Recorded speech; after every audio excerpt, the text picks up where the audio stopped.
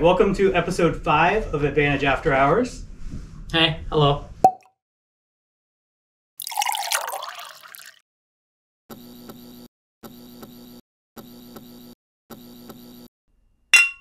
We got the original 4 here: Justin, Jim, Matt, and Zach.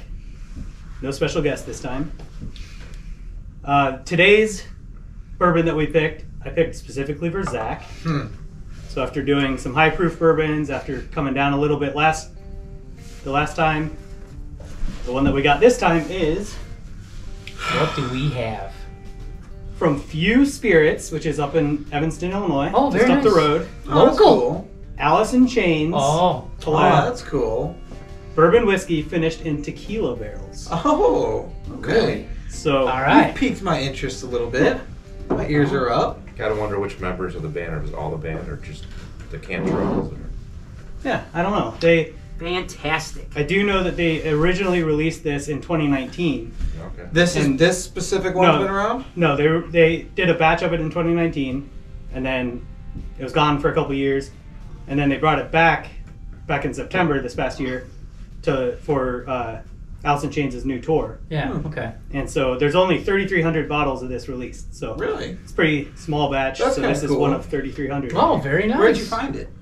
Malloy's. Oh, Glen Ellen, right on Roosevelt Road. Malloy's. So it's Is only it- 50 bucks. Huh. Is it? That's where we got these fine glasses. Is it? Malloy's? Is it stronger than the other ones have been? Less. This one is only 101 proof. And the last ones we've done. I think a couple times ago was 100. Everything else was higher than that. Yeah, 114 we had. Was it a 116? Yeah. So we also have our bourbon tasting wheels here to help us figure out what it smells like, what it tastes like. So if it tastes, if it's fruity or floral, if you get grains in it. All right. Just remember what grains taste like. Yeah, On the I farm remember. days. Hey,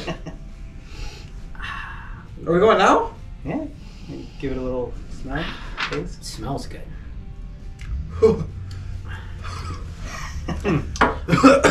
What are you getting, Zach? Oh, let me look at my chart here. It's spice. I would definitely say I'm getting a little bit of spice as well, and some Spice. sweet. Definitely spice up front. A little more sweetness as Yeah. it goes through. Spice. You think that sweetness is from like the tequila barrels? Probably, yeah. Right? Because Yeah, it's like peppery a little bit. Yeah, I was gonna up say front. black pepper. There you go. That's what I tasted right away. Black Very nice. pepper works. wow, What about towards I'm the end though? surprised A how little well sweet. A little sweet, It right? does, yeah. It kind of starts peppery and Yeah. fades into sweetness. Into what? I got a Butterscotch? buttery, yeah. Yeah. Maybe a caramel or something like that. Toffee. Yeah, it could be toffee. It's a little too. I'll toffee. tell you, it's this is a drinker. It's interesting. I've had one tequila finished bourbon before from Chattanooga. Okay. I don't know. I kind of think this one might be better. I mean, this is good. This No, is this- really good. I think this is my This favorite is one of the yes. yeah. I'll tell you what, this is one of the better ones I've had. All right, kudos to you for picking one that's not too bad. It's good. Yeah. Yeah, so it's their signature bourbon whiskey, which is 70% corn, 20% northern rye, and 10% two-row malt. Wow. Okay. So two-row malted barley supposedly has more flavor impact than the standard 6-row malted barley. Okay. So I don't know. Yeah, it's definitely got, and it doesn't stick around with the burn. No, No. it's Very light burn. Finishes, finishes lighter really finish. well. Very good. I guess because of that tequila. So it aged in tequila barrels for 6 months after Oh, All right. it that's came out pretty of bourbon cool. barrels. Yeah. Are there aging houses here in Evanston, or are they elsewhere? I think they do everything in Evanston. Okay. I don't know for sure, but Very yeah, nice. basically they opened in 2011. Oh, okay. Evanston was a dry city for like 100 years after Prohibition.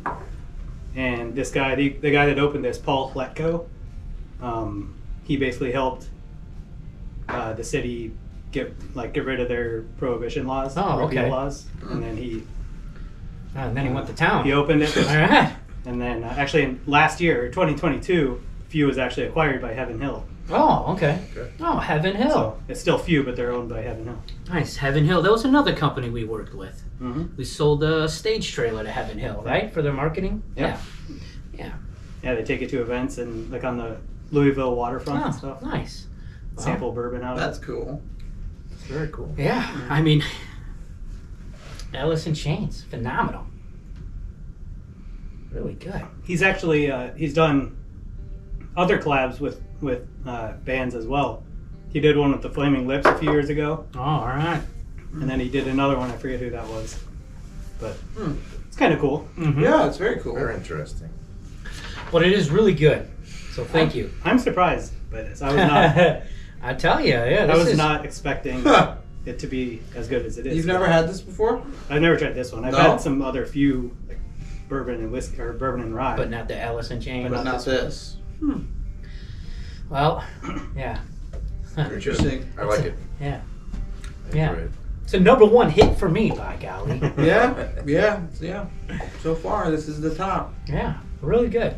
And Right. actually, you know like what this one Few the best stands so for? far? So No. far, yeah. Okay. What does Fuse stand for?